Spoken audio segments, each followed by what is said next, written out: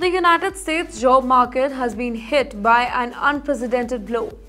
Nearly 818,000 jobs have been vanished overnight in the biggest revision since 2009. What caused this dramatic shift, and how will it affect the job market and the economy? Let's break down this major development.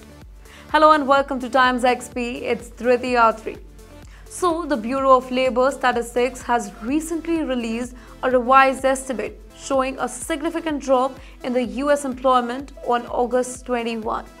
This was revealed that the number of jobs had been overstated by 818,000. These jobs are the largest downward revision since the Great Recession of 2009. Now, this adjustment has raised concern about the strength of US job market. Well, the revised report indicates that job creation over the past year was about 0.5%. That was lower than the previously estimated.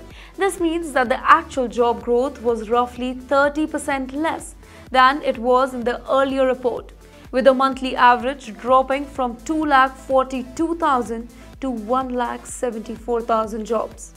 Now, this news comes at a time when recession fears have been causing global market fluctuation.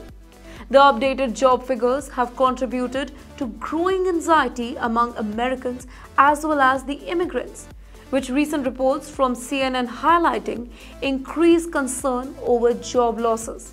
A survey by the Federal Reserve Bank of New York has shown a decline in satisfaction with the jobs, wages and benefits, alongside a record number of people still searching for employment.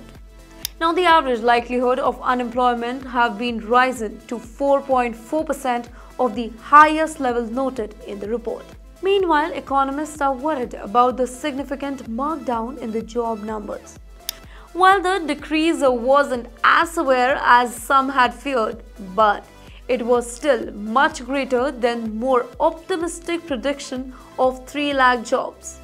This issue is particularly important during an election season, when the economy is a top concern for the voters. The large revision has also raised questions about whether the Federal Reserve acted too slow in cutting the interest rate or not.